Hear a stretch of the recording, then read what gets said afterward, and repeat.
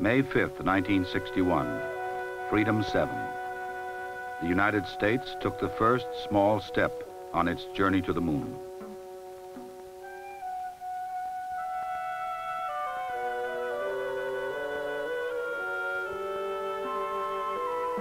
America's first man in space, Alan Shepard, rode the Mercury capsule. Lifted to 116 miles by the Redstone rocket's 78,000 pounds of thrust. 10 years later, the launch vehicle is Saturn V, with a thrust of 7.5 million pounds. On January 31st, 1971, the crew of Apollo 14 would leave Earth on their mission to the moon. The man who began our first decade of manned spaceflight would command the mission that would close that decade. Alan Shepard. With him, Stuart Roosa, who would orbit the moon alone while Shepard and Edgar Mitchell explored its surface. Their destination, a rugged area of lunar highlands called Fra Mauro. Apollo 13, aborted as it neared the moon, had been unable to land at this site. Now, we were trying again.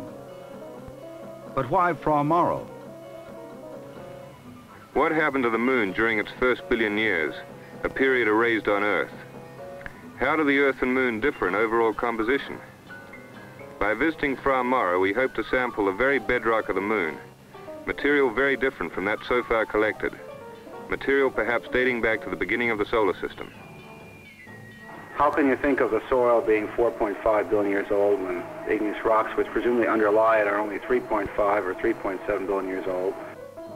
This, I suppose, will be dramatically refuted or confirmed at the Apollo 14 mission when they actually visit Fra Mauro.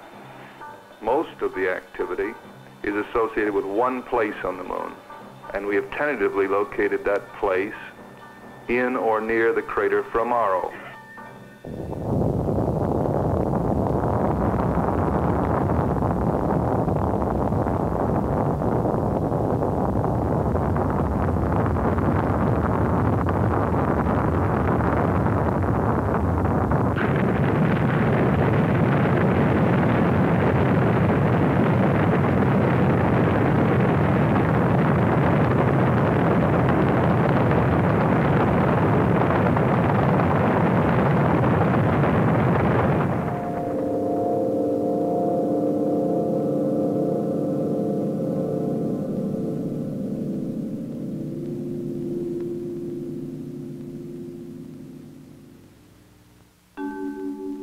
Everything went smoothly during Earth orbit and for the burn that sent Apollo 14 toward the moon.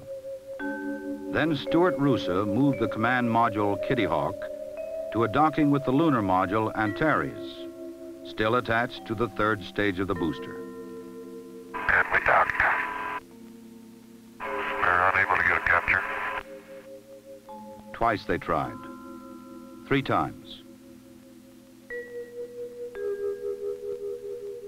Okay, Houston, I hit it pretty good and held 4 seconds on contact, and we did not latch. Roger. We're seeing it all on TV here. Well, we better back off here and think about this one, Houston. As the astronauts waited, an identical docking probe was brought into mission control. This probe on the command module fits into a funnel-like device on the lunar module called the drogue. Tiny catches on the probe's point engaged the drogue. It was these capture latches that were not holding. In space, the astronauts tried a 4th time. And a 5th. No latch. No latch, Houston. Roger. In space, on Earth, they searched for a solution. Then, on the 6th try... I believe we got a hard dock, Houston.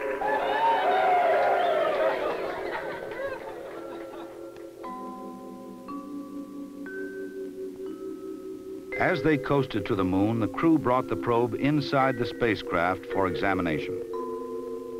On Earth, the probe was tested and retested, for we had to be sure that the probe would work for the most critical docking, as Shepard and Mitchell returned from the lunar surface. On February 4th, Apollo 14 went into orbit around the moon. This is really a wild place up here. As Apollo 14 was on its first orbit, the third stage of the booster smashed into the moon at its planned target point. Its impact picked up by the seismometer left by Apollo 12. The structure of the moon's interior is one of the major mysteries of lunar science. Now another piece was added that could help solve the puzzle. Later that day, Shepard and Mitchell climbed into the lunar module Antares and undocked prior to descent. And we're free. Beautiful. Very good. But as they checked out the lunar module, a problem appeared. An erroneous abort was being signaled on board Antares and in mission control. Should this occur during the landing burn, Antares would abort automatically and the landing would be off. The mission control team had 2 hours, the time of one lunar orbit, to find a solution. Flight controller Dick Thorson diagnosed the trouble as a loose particle in the abort button. The burden then came to rest on the shoulders of computer programmer Donald Iles. Working against time at MIT in Cambridge, Massachusetts, he reprogrammed the lunar module computer to ignore the false signal. This new program was then checked out in a simulator at Cape Kennedy. As Antares came into contact with Earth again, the instructions were sent up to the crew. Antares, Houston, the computer's yours. Thank you. You troops did a nice job down there. That was beautiful. Less than 10 miles above the lunar surface, Shepard and Mitchell swept across the landing site. And Antares, Houston, your go for Fra Mauro. It's a beautiful day to land at Fra Mauro. Then, another problem. The landing radar, which would tell them their altitude above the lunar surface. On radar. On radar. Antares, Houston, would like you to cycle the landing radar breaker. Okay, it's cycled. Okay, I would like to accept the radar. Breaking through. Great. Great. That was close. Okay, and monitor descent fuel. That's starting the camera. 10 seconds to go. Okay, there's pitch over. Right And there it is. Right out front of you. Right on the money. That's beautiful. Right out the window, just like the Antares, Houston, your go for landing. Cone Crater, a major objective of this mission to Fra Mauro. A hole blasted in the moon's surface eons ago that could provide a scientific clue to the history of the moon, the Earth, and the solar system. Right on schedule. Right on schedule now. Went by Cone Crater right outside to my right.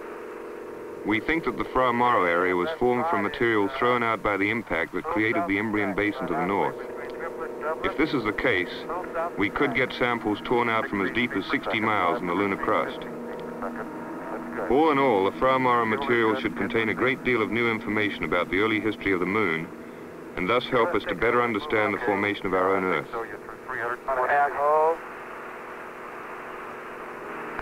Okay. Okay, I'd give it a few clicks. You're through 200 feet. 5 feet per second. That looks good. No metal here. 9% fuel looks great. Okay, looks like you're going right over the middle of triplet.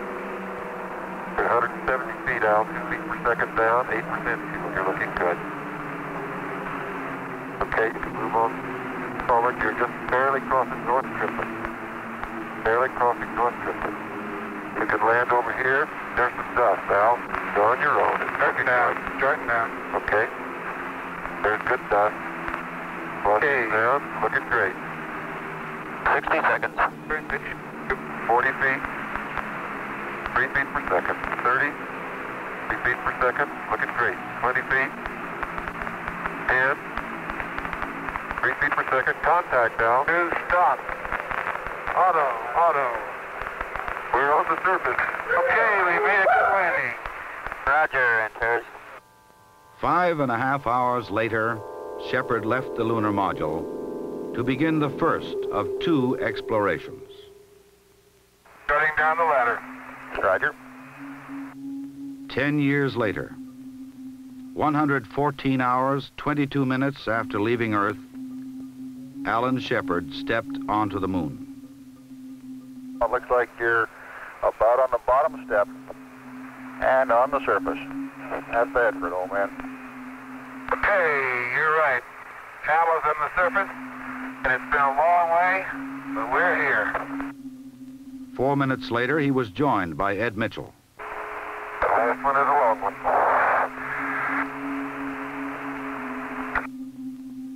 Following the tradition of 2 previous missions, Shepard and Mitchell planted the flag in the lunar soil. How's this, Bruce? Look okay? Roger, that's a good sight. The next job was to load the Met, a rickshaw-like wagon the astronauts would use to transport their tools of exploration and collected samples. One of the big factors in lunar exploration is mobility. In Apollo 14, we had the Met, which let us move further afield than the previous 2 missions. In future missions, we will use the lunar rover, a sort of moon-going dune buggy.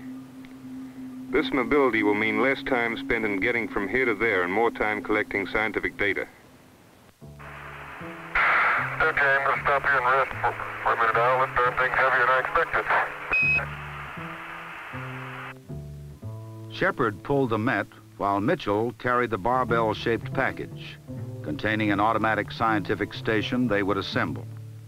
A station designed to continue broadcasting data to Earth for a year after men departed Fra Mauro. Okay, Houston, we're proceeding over a very fine-grained regolith we described before. Good heavens, that's a deep hole. Going down in a depression. Deep, very deep depression, compared to what it looked like. Roger, you're visible from about the armpits up right now. Nothing like being up to your armpits in lunar dust. Finding a suitable site to place the scientific instruments was the next order of business. Shepard and Mitchell now began setting up the automated scientific laboratory. A small nuclear generator to power the array. The central station to transmit data to Earth. A seismometer to detect and measure activity on and within the moon.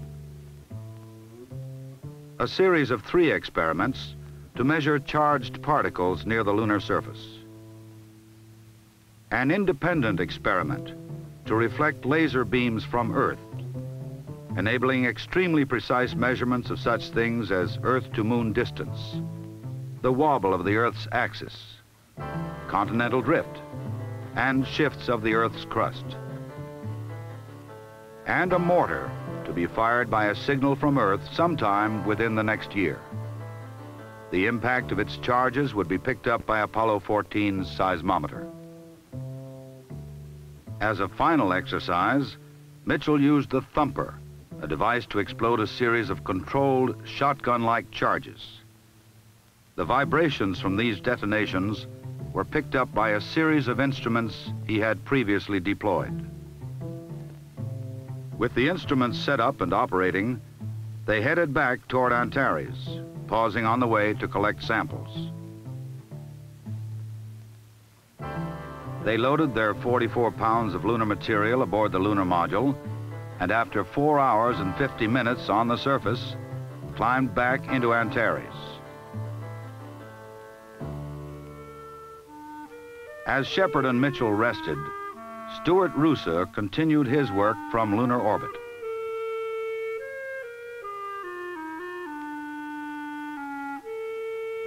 His photographs would have meaning not only to the scientific community, but would have direct bearing on the planning for coming missions. Yeah, it's nice to be up. A sunny day again.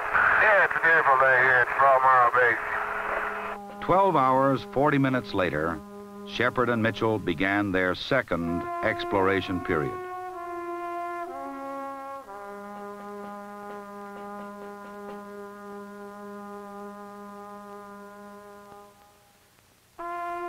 After loading the lunar rickshaw, Mitchell began the journey to Cone Crater.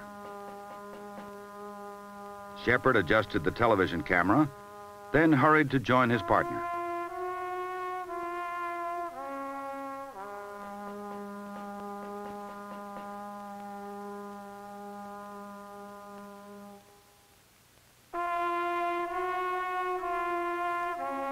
Okay, Houston, we're headed just about toward the center of Cone Crater.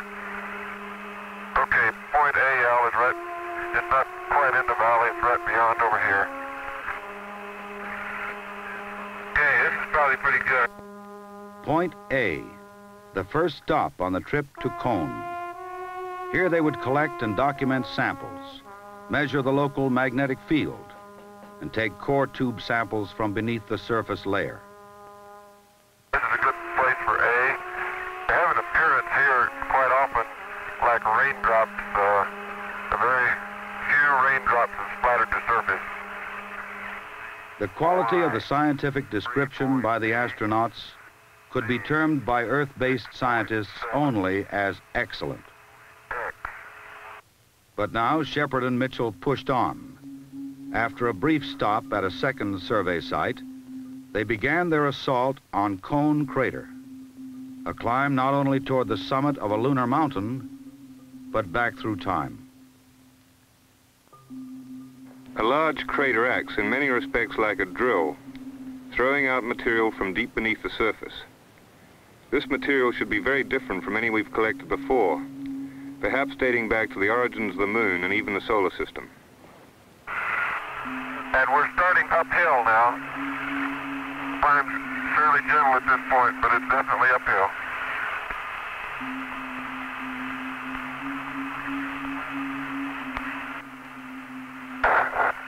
Why don't we pull up beside this big crater, take a break, get the map, see if we can find out exactly where we are. The maps they were using had been made from photography from lunar orbit. The hummocks, craters, ridges, and boulders took on a new appearance when seen from the surface. The little limb looks like it's got a flat over there the way it's leaning. Start on up toward the rim? Yeah, just 1 second though. Let me pull a while out. We're having all the fun. And the grade's getting pretty steep.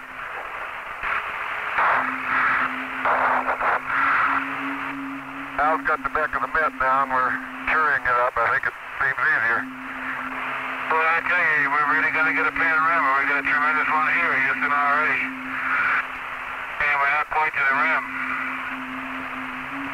But the rocks and boulders get more numerous toward the top here.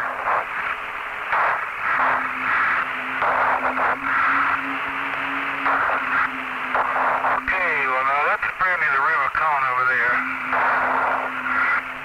And we're about almost 2 hours now. That's at least 30 minutes up there. This is taking longer than we expected. Now they were working against time, against the oxygen and water left in their backpacks, against the alien terrain. Top a ridge, thinking it's the rim of the crater, and there's another ridge ahead of you. I don't think we'll have time to go up there. Oh, let's give it a whirl. Gee whiz, we can't stop without looking in the Cone Crater. Okay. Well, press on a little further, Houston, and keep our eye on the time. Okay, and so right now we have a 30-minute extension. Looks like we'll be approaching the rim here very shortly.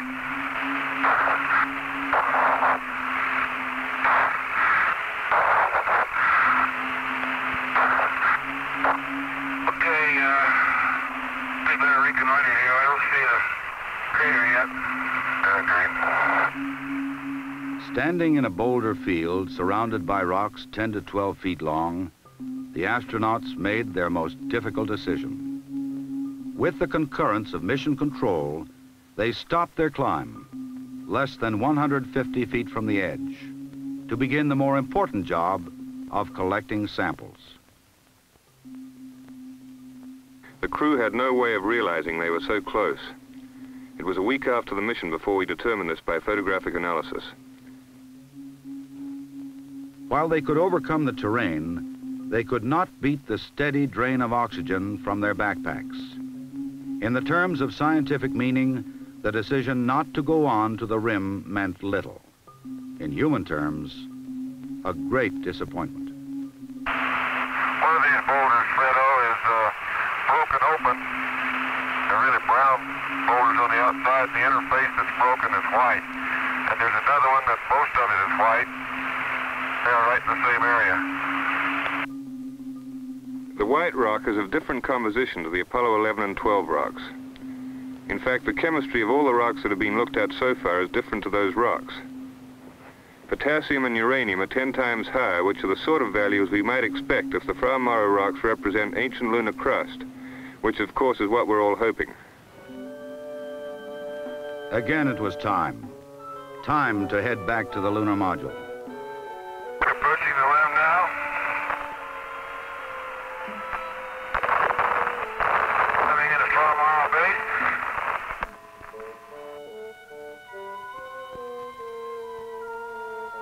After a quick side trip to check on the science station, they loaded the lunar module with samples and data and stepped off the lunar surface. The second expedition had lasted 4 hours and 35 minutes, a total exploration of a record 9.5 hours. 33.5 hours after they landed, Alan Shepard and Edgar Mitchell lifted off in the silent vacuum of the moon. Gas engine is armed. 6, 5, 4, 3, 2, 1, 0. This will be ignition. What a liftoff. And liftoff. Roger, ignition. Boom. There's pitch over. 10 seconds. Roger. Hey, baby. Pitch over is good. Steering looks good, Houston. Roger, you're looking good from down here, Al. I'll be up on 1 minute. Half an hour later, Stuart Roosa watched their progress from Kitty Hawk. What are you doing way down there, oh fearless one? You've lost a little weight since the last time I saw you.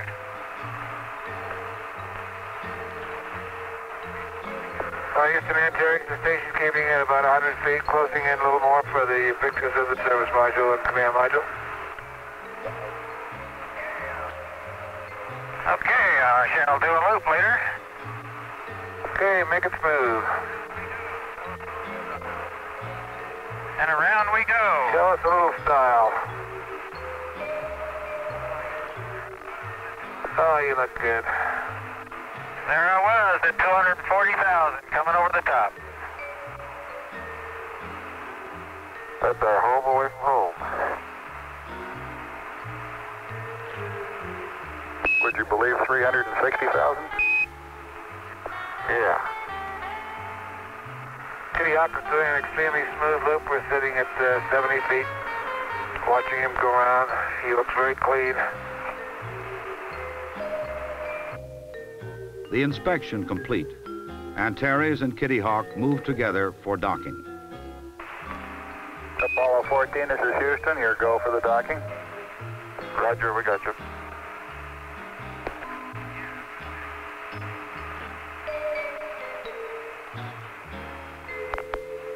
Okay, we captured. And we got a hard dock. A big sigh of relief being breathed around here. They transferred the gear from Antares to Kitty Hawk, buttoned up the tunnel, then jettisoned the lunar module. It would crash into the moon at a predetermined spot. Its impact picked up by their seismometer and the seismometer left by Apollo 12 over a year earlier. 149 hours after they left Earth, they performed the burn that broke them out of lunar orbit. During the coast to Earth, there would be time to catch up on sleep, relax, and do all the little things left undone. And there was one more item, a series of scientific demonstrations in zero gravity, demonstrations impossible to reproduce on Earth. These trials looked at basic physical properties of matter in zero gravity, studies that could lead eventually to new materials manufactured in space for use on Earth. On February 9th, 1971, 9 days after they left Earth, the crew of Apollo 14 hit the atmosphere of their planet at a speed of over 24,000 miles per hour. They hurtled toward Earth, a meteor heading home. On board, 95 pounds of the moon.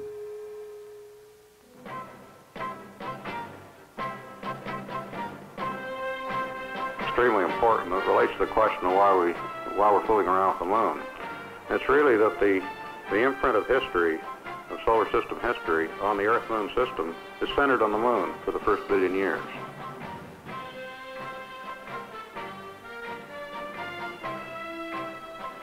What do we hope to gain is, we've got a window right now between t equals 0, the beginning of the solar system, and when the Earth so totally messed up itself that we can't look at it anymore. We'd like to look in there, and that window's on the moon.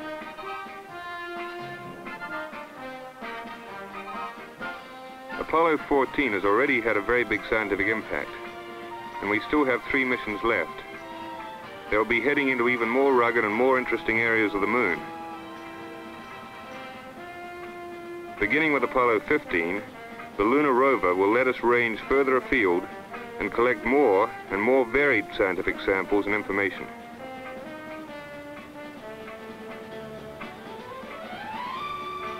The study of the moon and how, for instance, elements and minerals are distributed in its crust will enable us to learn more about the process of crust formation on Earth, leading to a better understanding of the way that certain elements concentrate in the crust. Will we have had enough missions to the moon by the end of the Apollo program? Probably not. You can never have enough knowledge, but at least it's an excellent beginning.